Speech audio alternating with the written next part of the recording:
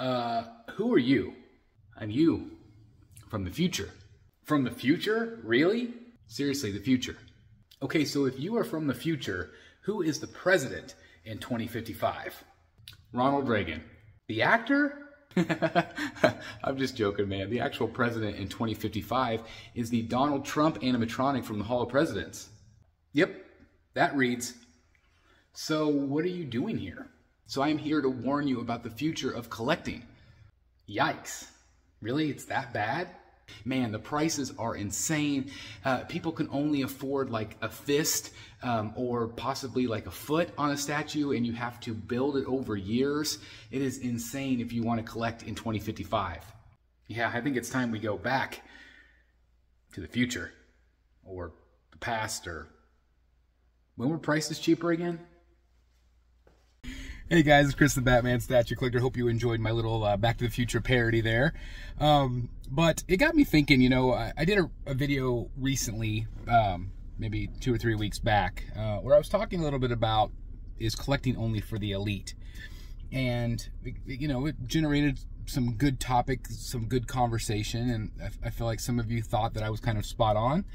But I got to thinking about, like, you know, I guess the question I want to pose today is, if we could go back 10 years ago, okay, if we could go back to 10 years ago pricing, but sacrifice the quality that we've gained, would you be okay with that? You know, whenever I first started collecting premium formats, they were around 350 bucks, okay? Now they're $650, $700, which is a lot, but it's still not awful compared to some of the other companies that are, you know, that started out at 1,000 and now they're at 2,000.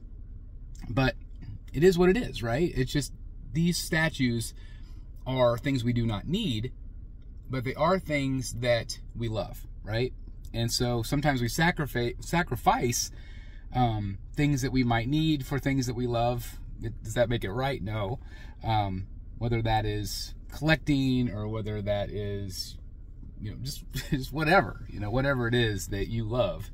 You know, maybe you go out to eat too many times when you shouldn't, or, you know, just whatever, right? You know, we all have our things, our vices, drinking, smoking, you know, all those things. But it did make me think, would I want to go back to those prices? Yes. But at the sacrifice of the quality that we've had. You know, I think I look at my original Joker premium format. I still feel like it holds up. Yes, there's the clothing. Yes, it's subjective. And it's simple for what it is, but the base is cool. But you look at other premium formats from 10, 15 years ago, and you could definitely see that the quality is not there compared to where we are now. We've come so far with digital sculpting. Obviously, a lot of those original premium formats were traditionally sculpted, right? And so, if we had to sacrifice the quality for the price, would you be more interested? Or are you to the point now where the quality is so good that we can never go backwards? We can never go backwards. Because I think that there are companies out there that you can still buy at a cheaper price point, and sometimes the quality isn't as good as a $1,000 statue, and it shouldn't be, right? It shouldn't be. But the thought of a $1,000 statue 10 years ago, oh my God, I think people would have laughed at that, right? But now we're at a $2,000, $3,000, $4,000, $5,000 statues, or busts. It's pretty crazy to think. Somebody mentioned, commented in one of the Facebook groups this week also, that they were talking about the elite thing, you know, the elite collector. And I do think that the statue companies are probably being smart, because if the casual collector is not collecting, if they are not spending the money, then who should they target? They should target the ones that are. Whether that's right or wrong, it's a business, right? It is their business, and they want to make profit. They want to survive this downturn in terms of statue collecting. So, you know, at the beginning of this video, when I'm talking about 2055, will statues still be around in 2055? I think that they will be in some form or fashion. I think that there will be, unfortunately, less statue companies, unless something flips. You know, unless something flips and things get better and less chaotic in the world, maybe. But, you know, art is, I don't know, what do you say, a frivolous purchase, I guess? Like, it's something that, again, we don't need. It is something that necessities come first for most of us, right? I mean, if it came down to things I needed for my family or a statue, I'm buying things for my family, 100%. And I think that's where a lot of people are at with collecting in general, whether it's hot toys or statues or whatever people collect, right? And so I think that everybody is seeing a downturn, regardless of what the collecting is. So I do think that they are having to pivot. The companies are having to pivot and say, you know, this is who we're targeting because they are still spending the money. Now, what happens when those collectors quit spending the money? I would imagine that the companies are panicked about that. Now, again, I am very impressed with companies like Sideshow and Tweeterhead, specifically those two that have really done a good job. Iron Studios also, in some cases. There's some of their stuff creeps up as well. But I love the companies that are offering a variety of lower cost items for collectors, so people can still be involved in this hobby, because that is my biggest, you know, it's not the space or the money for me. It's like, for me, it's the fear of people not being able to collect what they love. Like, I hate that. I hate that thought. And I love people being part of this community. And so if people are like, I'm not going to collect anymore, I don't really feel like I have a place in the community, you're wrong. Let me just stop you right there. You're wrong. You absolutely have a place in this community. Just because you don't buy something every week, or you buy once a year, or you're never going to buy again, you could still be part of this community. And I know some of you are going to say, hey, Chris, it's hard to be part of the community when I'm not buying.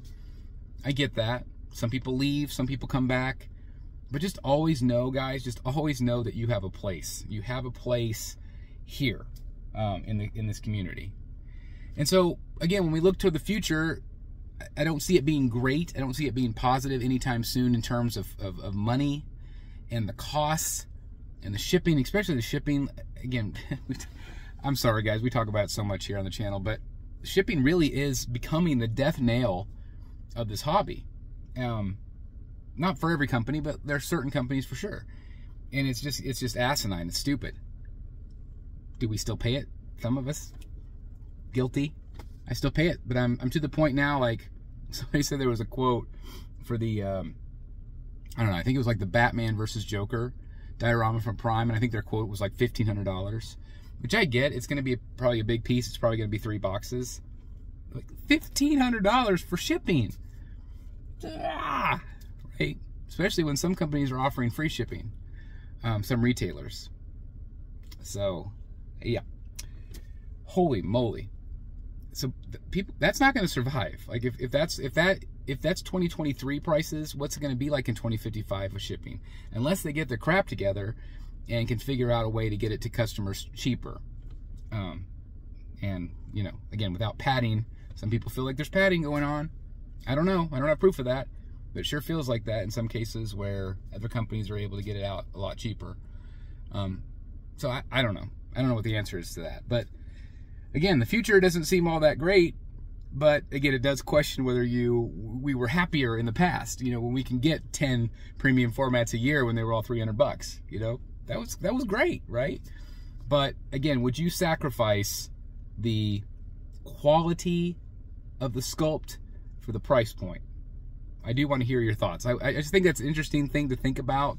You know, again, kind of this whole Back to the Future theme today.